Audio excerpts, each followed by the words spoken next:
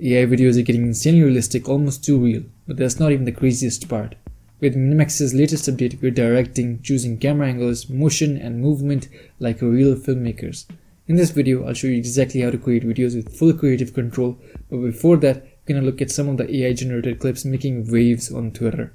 On Minimax's interface, when you click the create button and go to text to video, you'll see two tabs, cinematic shot and free selection. In the cinematic shot tab, we have these three options to choose from. There's left circling and right circling. The camera moves in a circular motion around the subject, kind of like those dramatic Grammy shots or product shots. Then there's upward and downward tilt. The camera pans up or down to reveal the scene. For left and right walking, the camera follows your subject as they move left or right. In stage left and stage right, the camera rolls left or right. If all this sounds like a lot, don't worry, I'll show you examples of each so you can see them in action one by one. In free selection, truck left and right, the entire camera moves sideways. This is different from pan left and right, where the camera stays in one spot but rotates left or right. There's push in and out, the camera itself moves forward or backwards. It's different from zoom in and out.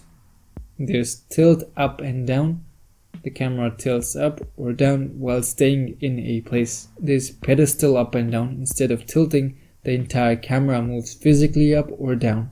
And there's a tracking shot, classic movie move. We all know what that is. Before trying this out, we'll look at some of the generations posted on Twitter. Someone just posted this insane video of a T-Rex-like creature running through a city and looks straight out of a Hollywood movie. The camera pushes in as the creature stomps forward, making the destruction feel even more intense. The fire seems consistent, the whole vibe just fits perfectly. But what's even crazier is not just the visuals. AI has gotten so advanced that even the cameras follow the action exactly as directed. Another user posted this video where it explains out what the prompt is and how the camera is following the particular prompt. Here's one where the camera is panning up and zooming in. And then there's the famous tracking shot with slow pan right. And all of these videos look super realistic. Another one with a over the shoulder shot and then a slow pan to the window, straight out of a high budget film. These videos aren't just super realistic, it's the camera work that makes them feel next level. There's another example, the camera tilts down and pushes in on a character running, and the movement is crazy smooth. Let's play with this. For the first prompt, I'm going with a detective walks into a room full of gangsters. I want the camera to follow him from behind and then tilt up to capture the whole room.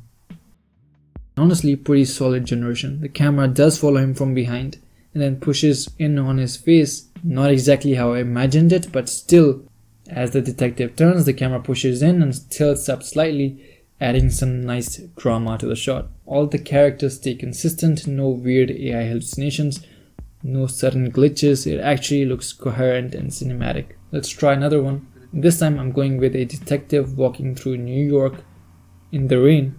I want the camera to follow him as he moves, and then I'll test out the scenic shot feature to see what it does. Not bad at all. The camera follows him from the right angle as he smokes in the rain. But the ending, no clue what happened there. The camera just glitched and randomly shifted. Maybe with better prompting, that wouldn't happen. Still, for the first part of the prompt, it stuck to the vision really well. Guys, if you're into AI related news and tutorials, do like and subscribe. Next up, I want a gangster type guy sitting while the phone rings. The idea is for the camera to move up from below and then shift towards right towards the phone. Bro, this is insanely realistic. I'm actually impressed. The camera does move up from below and the whole vibe is on point. There's moody lighting. The guy looks like he's straight out of a crime film. The only thing missing, I wanted the phone to come into view as the camera panned right, but still it's a solid execution.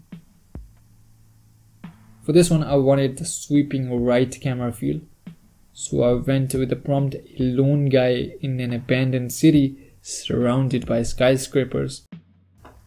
And honestly, pretty solid generation. The whole aura is spot on. The city feels abandoned, the camera moves smoothly to the right, revealing the full scale of the emptiness. It even picked on grass growing on buildings and abandoned cars, adding to the whole post-apocalyptic vibe. For this one, I wanted a high-angle shot with the camera above tilting down, so I went with a soldier sits in a muddy trench writing a letter. The camera didn't quite start from above like I imagined, but it did tilt downwards, capturing the soldier as he hurries to finish writing. As the camera moves, it's not exactly what I had in mind. The generation itself is solid, the camera movement is smooth, no weird glitches, and the war-torn atmosphere stays consistent throughout. Even the characters look natural, no added distortions. Overall, a pretty decent shot, just not exactly the perspective I was aiming for.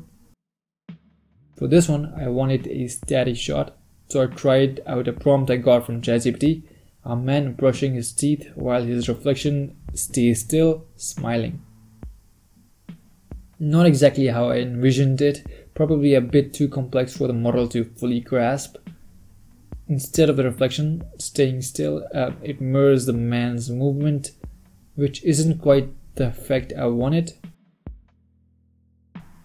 That said, it still captures a spooky vibe, which kind of works in its own way. The camera stays completely static, no weird shifts or jitters, so that part was on point.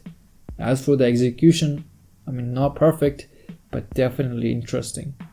For the last one, I wanted a push in camera movement, so I went with a king sits on his throne, and honestly, it nailed it. The camera pushes in smoothly, exactly how I wanted.